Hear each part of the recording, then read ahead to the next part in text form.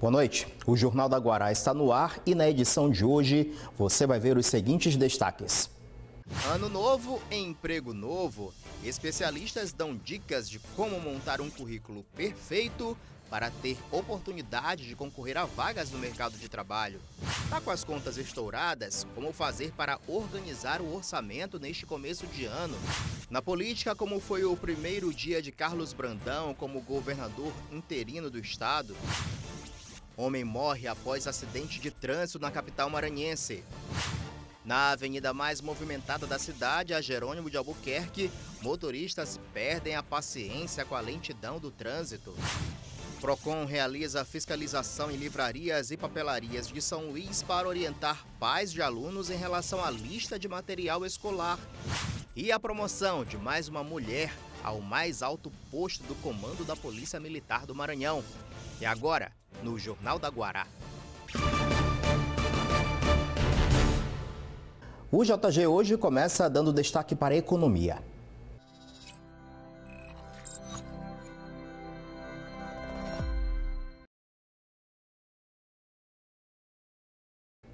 Começaram as inscrições para o processo seletivo de preenchimento de 55 vagas para o cargo de diretor administrativo das unidades de saúde gerenciadas pela Secretaria de Saúde do Estado.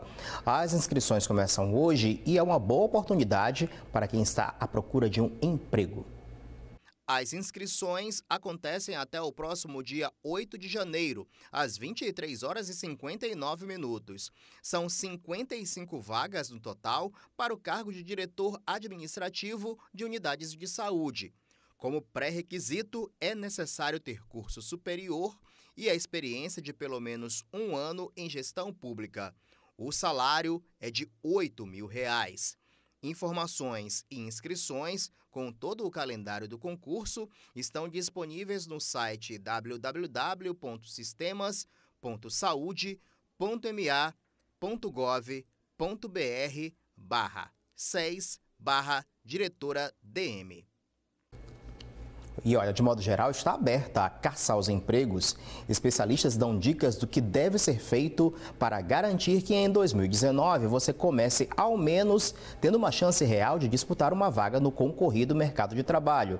Quem conta pra gente é a repórter Mariana Dias. Há 4 meses o José está nessa rotina, sair de casa cedo e ir em busca de emprego. Ele tem cursos de transporte de passageiro e acessibilidade, frentista e empilhadeiro, mas mesmo assim ainda não conseguiu a vaga que tanto procura. Tá difícil para a gente achar algum trabalho. E você já percorreu aí quais caminhos? O que você já fez aí à procura desse emprego? Coloquei currículo em várias logística, empresas, em indústria, área de comércio, já coloquei em vários locais, ainda não achei ainda. O Sistema Nacional de Empregos possui 17 agências no estado em parceria com as prefeituras. Ele ajuda a colocar ou reinserir o trabalhador no mercado. A gente ainda está fechando a questão dos empregos temporários, que os trabalhadores foram contratados em dezembro, a partir de novembro, para poder encerrar agora em janeiro. Alguns ficam nas vagas, outros não, isso depende muito de como a economia nesse fim de ano se sustentou, para equilibrar o mercado. Apesar de em números a situação está melhorando, nem sempre é fácil esse processo. A taxa de desemprego no Brasil teve uma redução de 11,9%, mas o Nordeste continua entre as regiões com a taxa mais alta, com 14,4%. Quem pretende intensificar as buscas por emprego em 2019 deve começar a se preparar, e isso vai além de atualizar o currículo. A tendência, segundo especialistas, é que empresas que reduziram de tamanho e cortaram postos durante a crise voltem a crescer gradativamente. Na hora de procurar um emprego, o trabalhador precisa saber o que esperar do mercado e o que o mercado espera dele. É bom não atirar para todos os lados. Quem envia o currículo para qualquer vaga tem pouca chance de ser chamado. A partir do autoconhecimento dos seus talentos e habilidades, o candidato pode identificar que tipo de trabalho é melhor para ele e isso ajuda a fazer escolhas certas. Também é importante buscar empresas que se identifiquem. Outra dica é ter um bom network e amigos. E, por fim, tentar não se desesperar. O candidato não pode se retrair e ficar somente em casa. É preciso ter iniciativa e persistência. Mas para quem ainda está passando por todo esse processo, no Cine também existe um trabalho de apoio psicológico em parceria com a Rede de Apoio do Estado e Município. A gente é importante contextualizar que os especialistas colocam que estar desempregado de longa data é uma situação semelhante à que passam pessoas de grande trauma, que perdas de ente querido, divórcios, estupros. Então a gente percebe que o nível de fragilidade desse trabalhador, ele precisa ser visto com cuidado. O senhor Vicente frequenta o Cine todos os dias para saber se há vagas na construção civil. Não há desde meados do ano passado e alguns trabalhadores já estão nessa espera por cerca de 3 anos. É muito difícil, tá? Para a gente que depende desse emprego, entendeu? Do jeito que está a crise, entendeu? A gente é um sufoco para nós. Já existe uma expectativa de vagas, mas inicialmente é no setor de serviços onde haverá maiores oportunidades. Atualmente, no atual momento agora, foi na área de serviços, né? Mas a prospecção é que a gente venha com algumas obras, né? A gente está apostando que a construção civil possa aí gerar 4 mil empregos do investimento que a gente tem conversado, tem tratado, tem discutido, para que a gente possa viabilizar e possibilitar esse trabalhador a ser inserido através do Cine no mercado de trabalho. E as suas contas estão em dia? O repórter João Carvalho Júnior foi conversar com quem tem autoridade para dizer e dar dicas para manter o orçamento em ordem e não cair nas armadilhas do consumismo típico do começo do mês. Passou o Natal, passou o Ano Novo.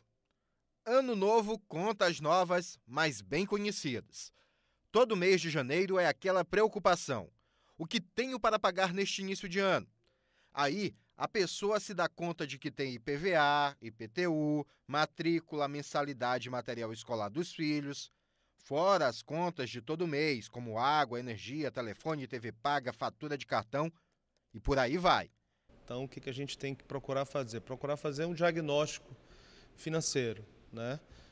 Então, você precisa colocar no papel todas as suas despesas mensais e anuais, para que você possa, depois de colocar tudo isso no papel, possa ter uma noção, né, exatamente do que vai acontecer ao longo do ano. De acordo com o educador financeiro, toda pessoa que tem despesas precisa se programar. Não importa se as contas são bem pequenas ou se são muitas. Planejamento é essencial para um longo período, principalmente se tiver como base o ano todo. Na realidade, esse planejamento ele deve ser feito pelo menos uma vez ao ano, né? Então, a gente orienta sempre que esse planejamento seja feito no início do ano, exatamente para você ter uma perspectiva tanto de receita quanto despesa, para que você não acabe se enforcando com algumas despesas que são essenciais, principalmente para quem é pai de família, né? Vamos ver agora os números do mercado financeiro. O dólar caiu 1,46%, fechando o dia a R$ 3,75. O euro também teve queda de 0,35%, cotado a R$ 4,28. Já a Bolsa de Valores bateu recorde, chegando a 91.564 pontos, uma alta de 0,61% em relação a ontem. O Banco do Nordeste fechou o ano de 2018 com 5 bilhões e 200 milhões de reais aplicados em diversos setores produtivos do Maranhão. O anúncio foi feito hoje. A principal fonte de recursos foram as operações de crédito, que representaram um aumento de 143% do investido no ano de 2017. E parte desse valor foi direcionado a projetos de infraestrutura com foco em geração de energia eólica, elétrica, captação e abastecimento de água e saneamento básico. O valor investido foi de 2 bilhões e 200 milhões de reais. Agora o noticiário político.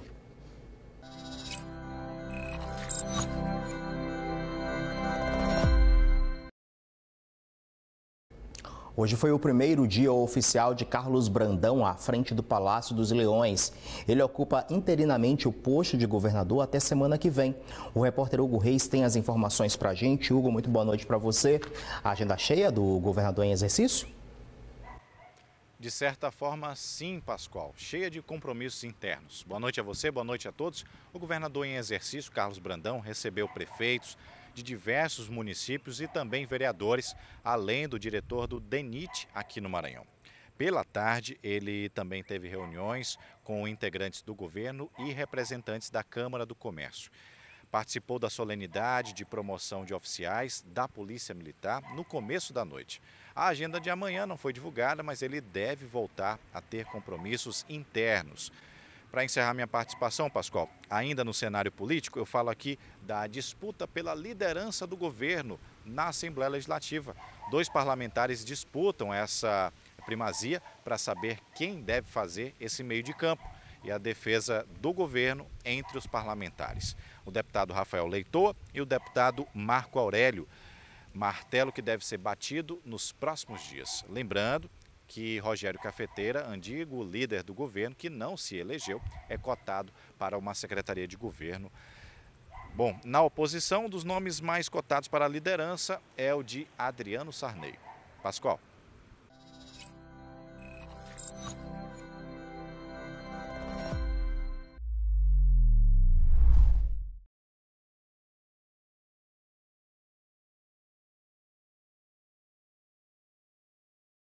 É isso, Hugo Reis passou a bola aqui para a gente, já estamos com o Marcos Saldanha para fazer essa análise política do dia. Boa noite, Marcos. Boa noite, Pascoal, muito boa noite você aí de casa. Ontem a gente parou num assunto que era para a gente retomar hoje, já que desde a posse, dia 1º, do presidente Jair Bolsonaro, vem acontecendo, se sucedendo uma série de temas.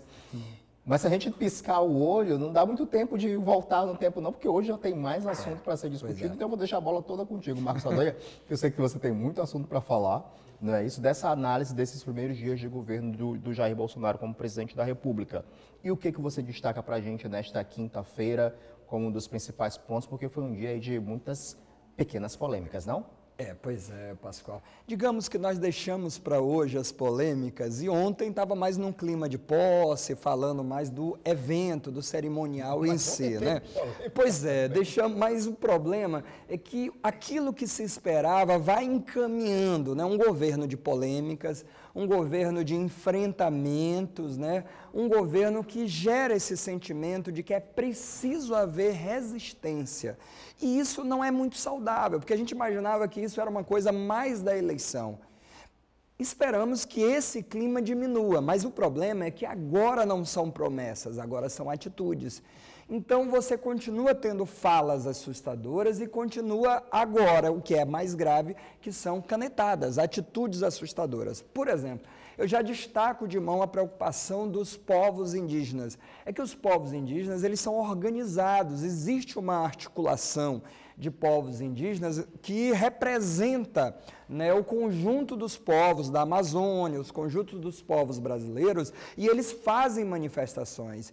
E eles não viram com bons olhos a questão da FUNAI sair, né, da pasta da justiça e passar ali, migrar, né, para a questão da família e, sobretudo, com a questão de como a FUNAI agora vai para a agricultura. Então, se antes havia aquela preocupação que ia para a questão indígena para a família, agora a realidade se tornou pior, porque agora a FUNAI está na mão do Ministério da Agricultura. Ora, o Ministério da Agricultura, indiscutivelmente, defende os interesses dos agricultores, e nem todos os povos indígenas, eles são agricultores produtores. Então, essa ideia de que índio tem que produzir pode valer para alguns povos, mas não vale para todos. Como é que você vai fazer os Yanomamis, por exemplo, da Amazônia, de Roraima, que são extrativistas, são ali povos seminômades, os Auá-Guajás do Maranhão são povos seminômades. Como é que você vai fazer esse povo, que tem uma característica diferente, virar produtor e estar ligado ao Ministério da Agricultura? O Getúlio Vargas, que é um pouco parecido em alguns aspectos com Bolsonaro, ele foi convencido a proteger o direito dos povos indígenas por uma razão econômica, inclusive, e não por uma questão social ou cultural, que era entender que os povos indígenas permanecendo num território é a garantia de que aquele território não vai se esgotar.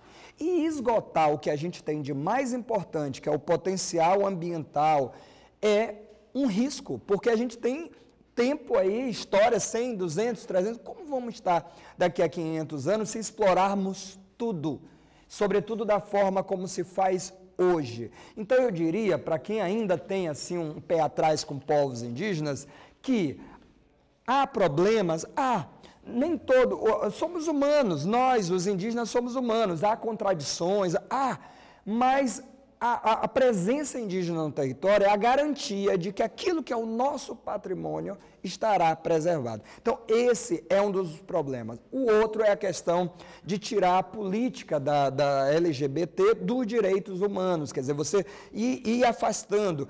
Quando você faz um decreto com uma atitude dessa, você deixa vulnerável um imenso grupo de pessoas. Então não bate você dizer que você vai respeitar um governo para todos e ao mesmo tempo faz atitude que não dá confiança. Né? Existe da mesma forma um movimento organizado e esse movimento, se já estava assustado antes com a questão das ameaças, com as falas, agora tem um decreto que preocupa muito.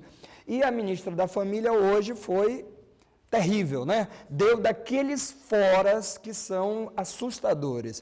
Uma ministra ir a público dizer que menino vai usar azul, menina vai usar rosa, quer dizer, quando a gente estava evoluindo, nem todo o país... É um retrocesso. Muito, porque nem todo país... É uma bobagem isso. Lógico que é, até porque nem todo país rosa é de menina e azul é de menino.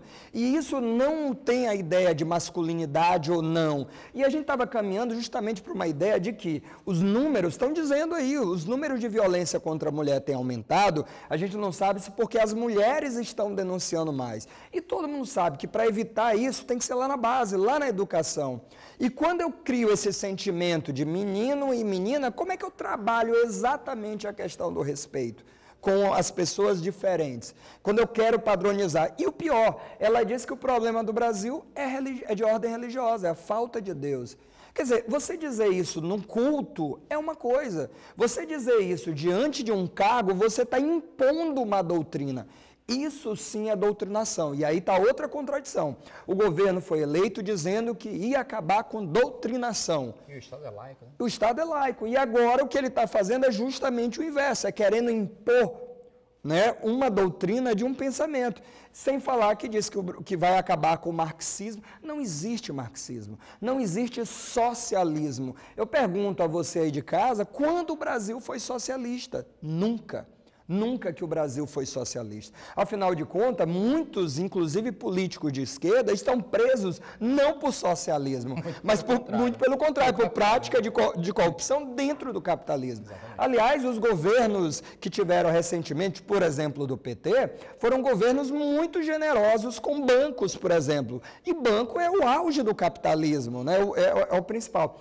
Então, o governo, ele tem essas contradições que preocupam muito a população. Agora, o que era fala está virando realidade, prática, e isso assusta. E ao assustar, ainda que uma minoria, cria um movimento de resistência. Então a gente vai ter um Brasil dividido, e ele diz que vinha para pacificar. Não se pacifica um país impondo um pensamento sobre o outro. Isso é que me preocupa.